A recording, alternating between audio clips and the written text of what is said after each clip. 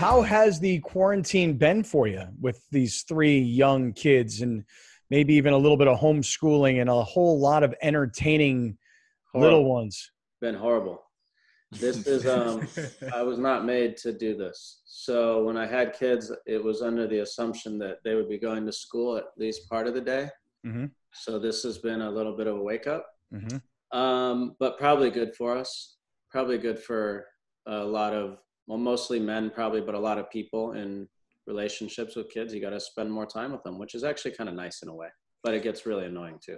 Yeah. How about like you and your wife? I mean, you guys probably don't ever spend this much time together or didn't prior to this, or maybe you did. I don't know. You were retired. You tell us. You know what? No. Actually, when it was weird, like a few weeks before COVID hit, I asked my wife one day, because I've been gone a lot, like 7 to 5 most days. And I said, like, is it bothering you that I'm gone so much? You know, like we don't see each other as much. And she said, no, I love it. And I was like, well, you're not supposed to love it, but like I could see if that was nice. And she said, no, it's good. Like you're away, you're doing your thing. And then we come home and we spend time together. So we're trying our best to not spend too much time together, because I don't care who you are. You're going to end up hating someone if you spend too much time with them, like this much time. I think there's going to be a lot of divorces, and I think there's going to be a lot of breakups, whatever you want to call them. Yeah. What's the prediction? So, I think, right. You think a lot of divorces, huh? I think that when you spend this much time with your spouse, when you're accustomed to spending good morning, going to work, see you later, come home, okay, fine, kids are finally down, good night, see you later. I mean, life happens that way.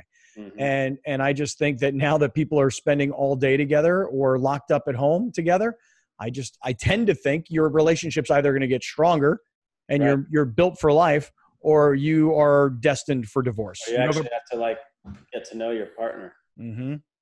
Interesting. That's an interesting theory. All right. What do you think? I hadn't thought about it much. I mean, we're lucky. We have like a relatively big size home. I get out, from a little bit each day and go for a bike ride or a walk. She does too. So we're staying relatively sane, but I could see what you're saying. Dude, I'm engaged right now, and we live in a 2-bedroom apartment in North Park, and she was here for the first 50 days of quarantine. And like that first week I was like, okay, yeah, we're going to figure this out. This is either going to work or it's not.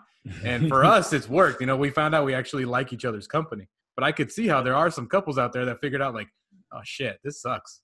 This is it. I know, dude. I could see that. You're a brave man, Alex. Yeah, we actually shared an office space too, my kitchen. So it was I have a buddy actually who his longtime girlfriend, well, short-time girlfriend actually, just moved in with him.